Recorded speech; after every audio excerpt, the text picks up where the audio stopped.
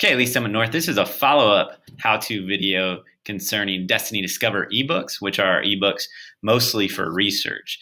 Today, this video is going to be about how to take notes and export those notes in Destiny Discover ebooks.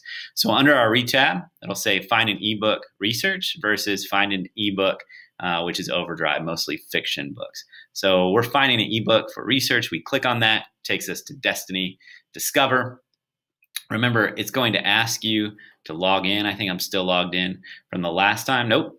So when you log in, if you're in your Chromebook, it should be pretty simple. You hit log in. It's going to say sign in with Google. You're in your Chromebook. You're already signed in. If you're at home, sign in with your school email account. Then come back to the library and click log in. Notice my picture with my son's up there. It says Nathan, Lee Summit North High School.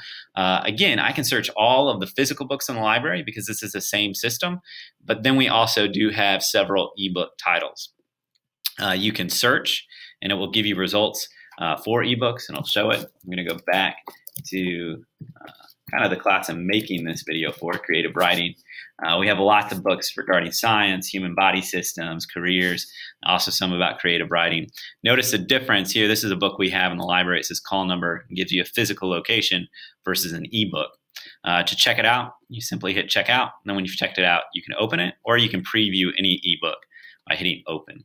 I've already checked out that book, so I go ahead and hit open.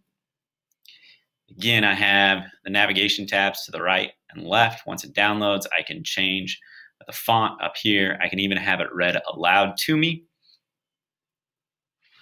Once the text loads, which is sometimes takes a second because it's a whole book, then I can start highlighting. When I highlight something, it gives me lots of options. I can play it in audio. I can do a Google search. I can get a definition of a word. I can search a word throughout the rest of the book to see how often it occurs.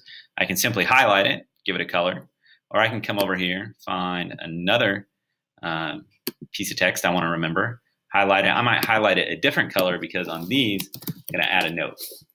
Add a note, hit save. Then once I've added notes, several notes, I come back up here to our menu. And here are my bookmarks. That's pretty useful.